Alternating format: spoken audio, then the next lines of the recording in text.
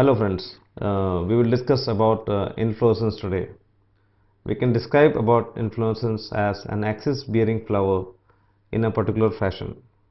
So the axis which bears the flower and it bears in a particular fashion, a different type of structure is formed, and that particular pattern is called inflorescence. Now we'll discuss about the various type of inflorescence we have. Majorly we have three type of inflorescence. First is racemose type,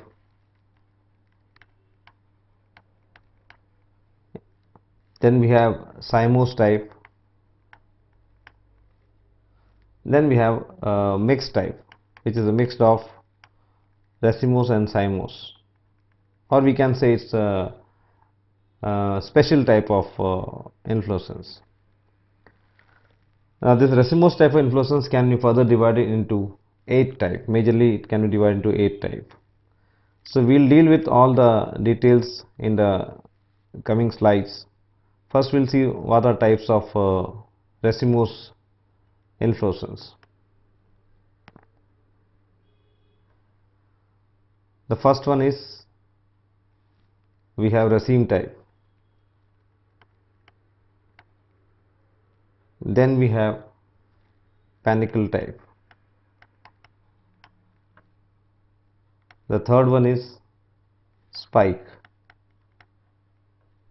The fourth, catkin.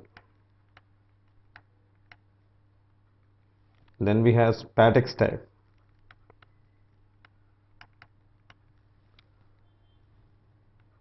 Comb type,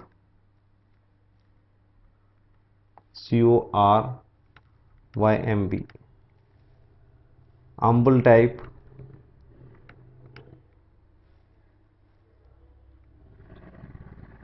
and the last one is capitulum type.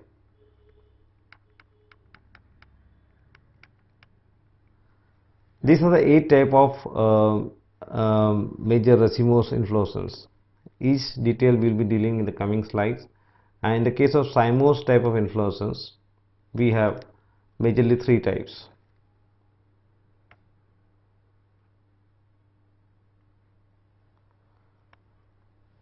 First is monochasial,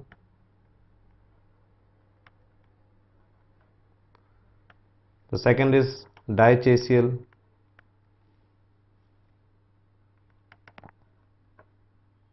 and third is polychasial. These are major 3 types of cymose inflorescence.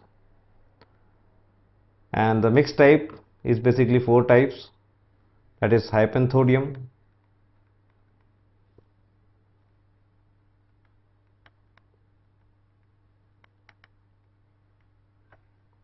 then we have cythium, CYA,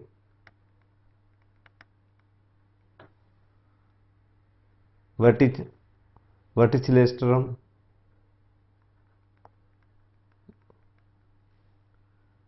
celester,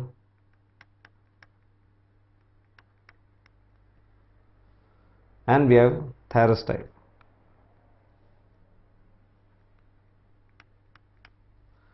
These are the 4 major type of mixed inflorescence.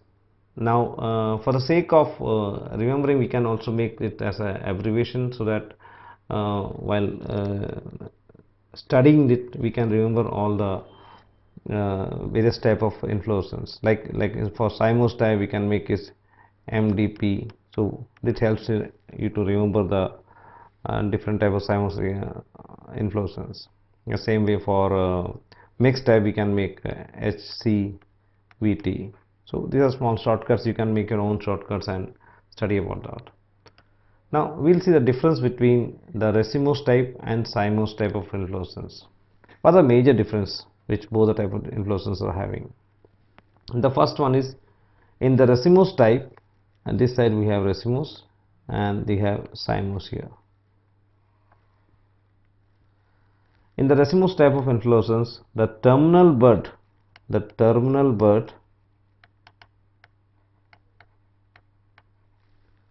continues to grow the main axis has an indeterminate growth and the terminal bud continues to grow. In the case of cymose type, the terminal buds becomes a flower. The terminal buds it turns into a flower, and the main axis has limited or determinate growth. So the second difference is the flowers in this racemose type is arranged in a acropetal succession. Acropetal succession. That means the older flowers are at the base and the younger flower are at the tip. Older at base and younger flower at the tip. So this is called acropetal succession. The same way in the case of cymose, the flowers are arrangement of flower is basipetal type. Basipetal type. Now what is this basipetal type? We can say the older flowers are in the top. The older flowers in this case are on the top, the tip side, and the younger flower are at the base.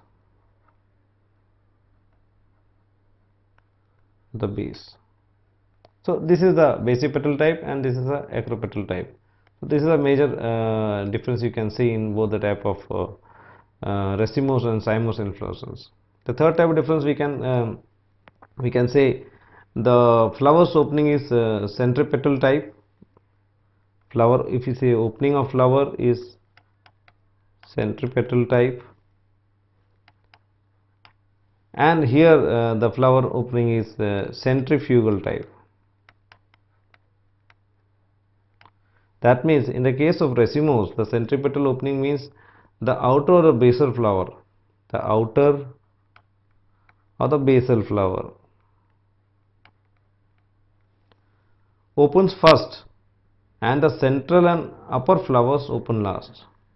So the outer and basal flower opens first and the central and upper flower it opens last. So this is the centripetal type of like on the basis of opening of flower. So here we saw the the older flowers at the base and the younger flower at the tip, and this is centripetal type where the outer and the basal flowers opens first depending upon the opening of the flower. In the case of cymose, it's a centrifugal type where the opening of flower, the central and upper flower, the central and upper flower opens first. This is opening first. The central and upper is opening first, and the outer and basal flower is just opposite. Outer and basal flower opens last.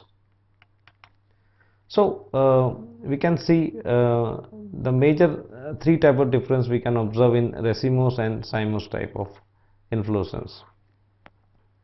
See here now on the last slide we have seen that various type of racemose and cymose and mixed inflorescence we have, and in this slide we have seen the difference between the racemose and the cymose inflorescence. In the next session we will deal individually with the all the type of inflorescence and with the examples and with the structure and how it is basically the flowering pattern, the fashion of the flowering takes place. That will be dealing in the next session. Thank you.